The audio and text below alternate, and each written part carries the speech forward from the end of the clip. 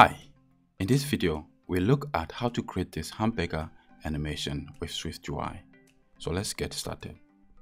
You can find this animation from my Twitter profile or download this animation from the GitHub repository as a gist. Let's preview the animation again.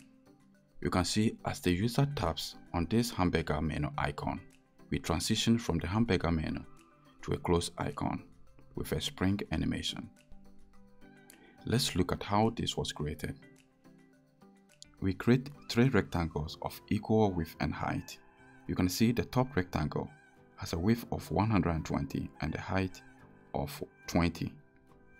The middle rectangle also has a width of 120 and a height of 20.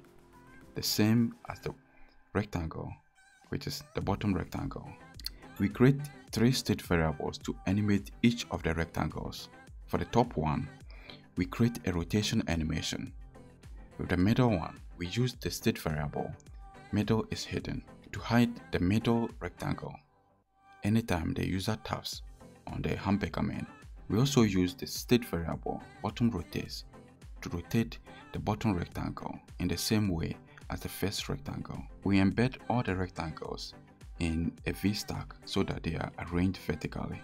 Since we want all the rectangles to animate together, we apply the animation modifier to the whole group, which is the V-stack containing all the rectangles, and that has this interpolating spring.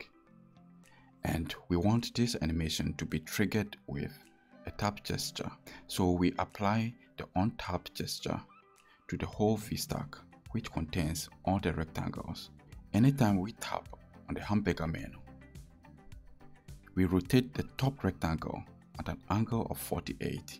For the middle rectangle, we hide it with an opacity modifier. So anytime we tap, we set the opacity to 0. So you can see the middle rectangle is not seen when the hamburger menu transitions to a close icon.